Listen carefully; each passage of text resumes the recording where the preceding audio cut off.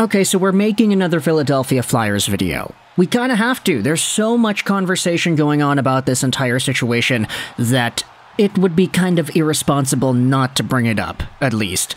So we are revisiting the trade from yesterday once again. We had talked about this in yesterday's show as well as today's show. We already talked about the idea of the Philadelphia Flyers not sending away top prospect Cutter Gauthier to the Montreal Canadiens, but in this video we are focusing solely on the Philadelphia Flyers and their relationship with this player.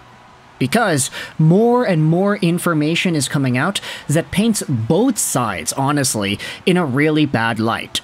So, this is the third video about this player in the past 24 hours and like the fifth video about this guy within the past few weeks, so I probably don't need to go over the scouting report much more, but the guy is a top prospect. He was a 5th overall pick by the Flyers in this 2022 draft. But when it comes to him getting drafted, being a part of the organization, eventually deciding not to participate in training camp earlier this year, which we did talk about, and eventually seeing him ghost the entire Philadelphia Flyers organization at the World Juniors, the Flyers had no choice but to trade this guy away.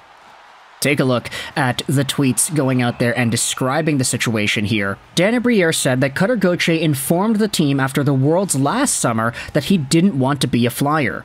They gave him space and were hoping he would change his mind, but he stopped talking to the Flyers camp and he wouldn't meet with them at the World Juniors, so they made the trade. There also was a video posted by Elite Prospects where Cutter Gauthier himself says that he was a Flyers fan growing up, and because he was drafted by the Flyers, he doesn't think that's going to go over well.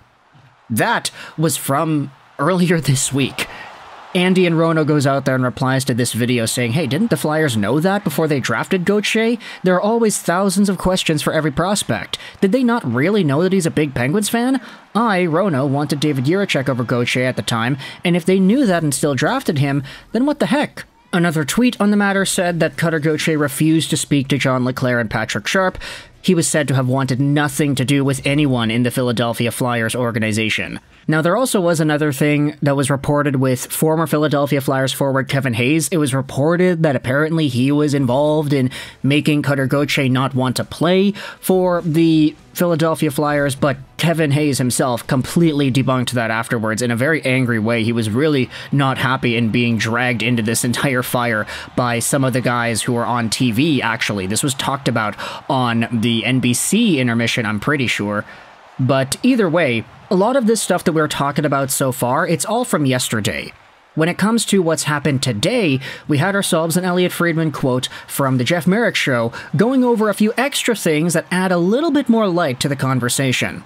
Here's the quote from NHL Watcher. Friedman says this, I do think at the end of his season last year in school, there was a conversation about turning pro, and from what I understand, the Flyers said they couldn't do it at the time, because his bonuses would have put them over the cap. And they didn't want there to be an overage this year. I can't say for sure because nobody is talking here, but one of the theories is that, for whatever reason, Gauthier took that as a sign that they weren't willing to take him right away, or they weren't enthusiastic about taking him right away and it might be broken telephone. But it's the best explanation I've got so far. And so now we're not just hearing that, oh, it's Cutter Gauthier is a Penguins fan and he doesn't want to play for the Flyers, or that he really just didn't want to play with them at all this entire time and he hid it until now.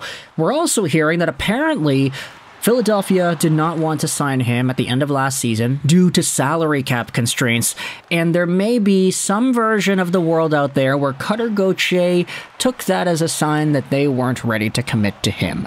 Of course, not trying to put words in anybody's mouth, but it would be a reasonable conclusion to make if a top prospect who is very good at hockey and who is a talented player would feel a little bit offset by their team not wanting to sign them right away when the prospect themselves was ready to sign. I could understand why that would be seen as a slight, but if there was some sort of miscommunication here where the Flyers just wanted to sign him but they couldn't, they need to let him know, dude. Like, they need to say, hey, we want to sign you, we want to get this done, we want to get your ELC on the books, but we can't. Like, our salary cap is too tight right now, and your bonuses would conflict with that. I'm sure there would be some sort of a human element where it's like, okay, well, they're telling me why. This broken telephone game, nonsense going back and forth, yada yada yada, things get broken up and told wrongly to the next party. That's not acceptable for a professional hockey league organization. And you could even say that the status of them wanting to sign a guy, they want to sign a guy who wants to sign with them, reportedly at least. Let's just base that off of the idea that this took place last year in the summer. Like, the fact that you're not able to appease both parties and commit to your future because of a few bonuses on your salary cap, like, how are you not able to get that done? How are you not able to move things around or get somebody on the LTIR? You have LTIR room being used up. Ryan Ellis has been on there forever, and he's going to stay there. Like, how is there not a world where the Philadelphia Flyers are able to get bonuses covered on their entire salary cap structure, and it costs them the commitment from one of their top prospects that they were investing so much emotion and time, resources into? Now, things get even crazier when you talk about just the holistic picture. Here's a thread on the Our Hockey sub. It goes over that same Kevin Hayes stuff that we had talked about earlier. The Kevin Hayes quote is on the screen here. I think it's complete BS. I think those guys acted like complete pieces of blank, making blank up. He was angry. The fact that he was dragged into this entire thing.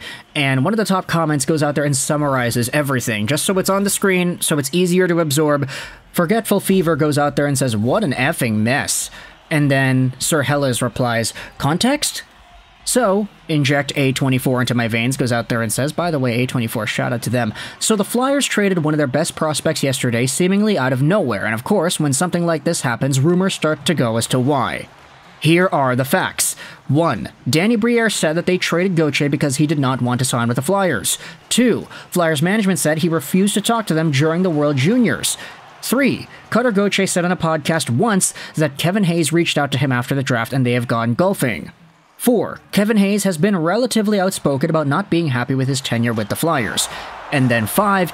Keith Jones, the Flyers president of hockey operations, said that Kevin Hayes called him and told him that he was not involved.